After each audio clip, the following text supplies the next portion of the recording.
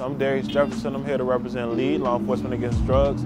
The overall program is a K-12 mentorship program. It focuses on bullying, depression, anxiety, different issues that lead to suicide attempts, drug usage in the schools, as well as different forms of violence and gang violence. Basically trying to get a handle on these different issues, make it safer for our teachers and students. Because at the end of the day, the safer the environment is, the easier it is for the kids to focus on learning. Kids, they're learning constantly. Everything that they do is learn behavior.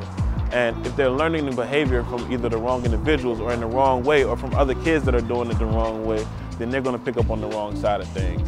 So it's always about providing somebody in their life that can teach them the right way to do it or show them the right way that it can be done, actually show them results from it so that they can actually believe it's possible for them as well.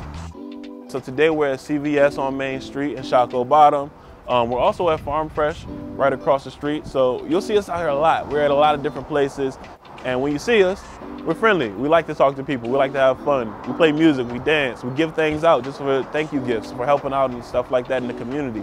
Because it means a lot, it goes a long way. And we want people to know that we want to talk. We want to have conversations. We want to hear your stories. We want to get to know you, because the more people that we can get to know, the more people we can educate. And the more people we can educate, the more change we can create in the community.